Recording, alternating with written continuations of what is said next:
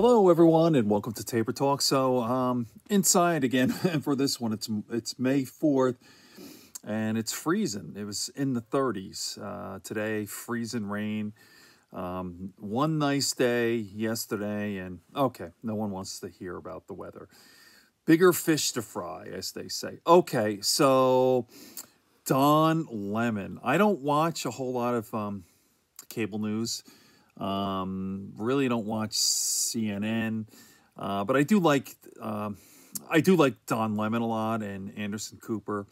I like Chris Cuomo too. But anyway, this is amazing. I know this clip here of Don Lemon ripping into Trump has gone viral. And so here we are in the beginning. I'm just going to play this clip. I'm just going to hold up my phone for a minute. And so that's 1,150,000 coronavirus cases, and 67,000 Americans have died.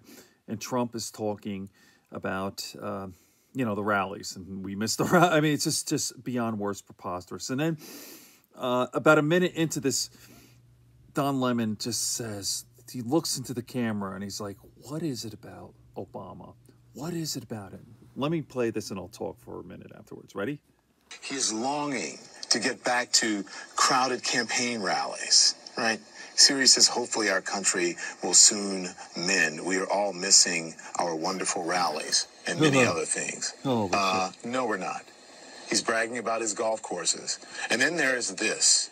One of the most transparent and ludicrous attempts at distraction that we have seen from a president who has got a million of them, retweeting an utterly absurd claim by a conspiracy theorist that the former President Barack Obama was behind what he calls the Russia hoax.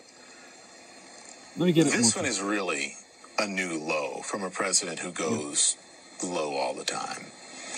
It is obviously completely untrue. It's a disturbed fantasy. And just as obviously, he doesn't really expect you to believe it. He just wants to turn the page, to get you to think about something, anything, other than one of the worst crises in this nation's history. Look in the mirror, Mr. President. It's you.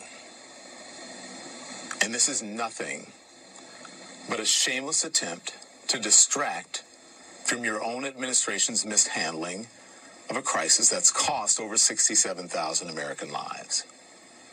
And by the way, you were warned about a pandemic like this by the Obama administration. Yet at a time when we need leadership, when we need compassion, this is the crap that you're peddling, conspiracy theories. By the way, Here we are, ready? what is it about President Obama that really gets under your skin? Is it because he's smarter than you? Better educated? Yeah.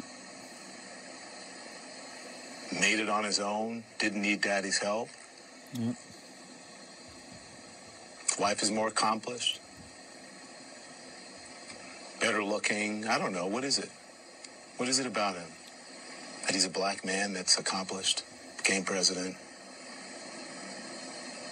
That he punked you on the whole birth certificate thing? What is it about him?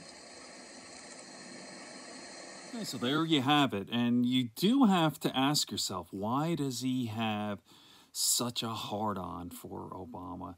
And many have said that, was it 2014, and Don Lemon alluded to that, where,